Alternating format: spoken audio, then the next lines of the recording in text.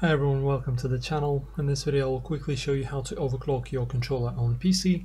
So the method I'm going to show you will mostly be applicable onto almost any controller.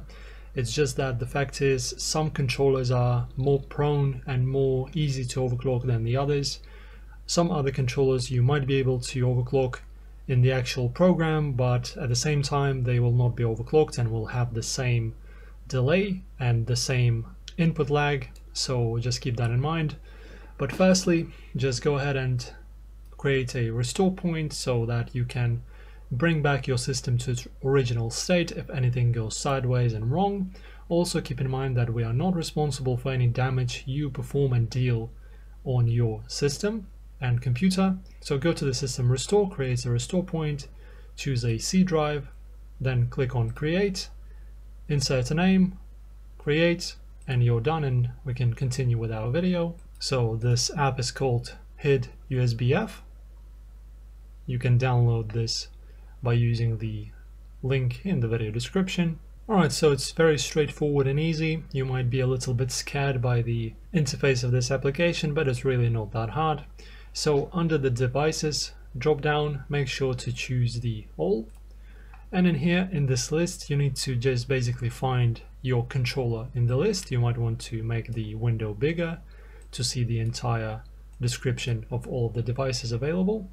So in my case I am using the DualShock 4 version 2 controller, so I'm basically going to search for it in the list. So basically what it is this one, wireless controller, headset, earphone, blah blah blah, wireless controller. So this is going to be my DualShock 4 controller.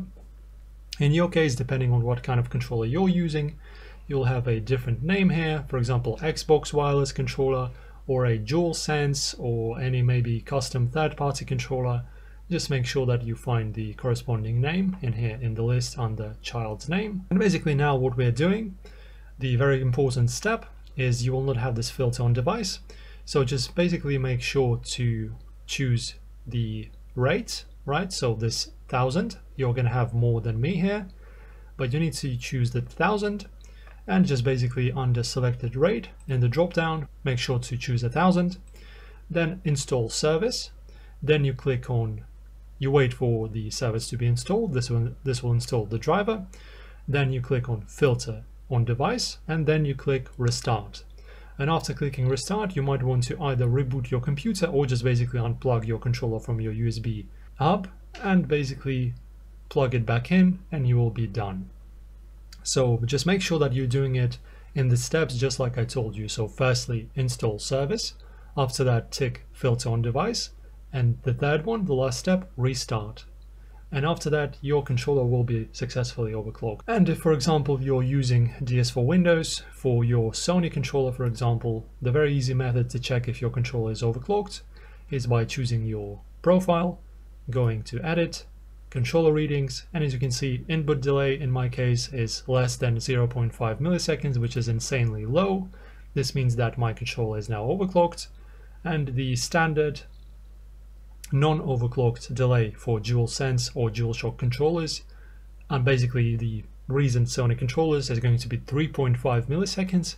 As you can see, I have way lower than that. I have 3 whole milliseconds lower of a delay, so my controller is indeed overclocked.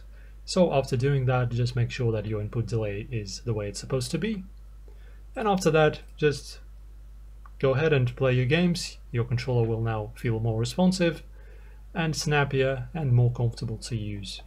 Thank you for watching, guys, this tutorial. Hopefully this helps. Leave a comment, subscribe to our channel, and I'll see you in the next one.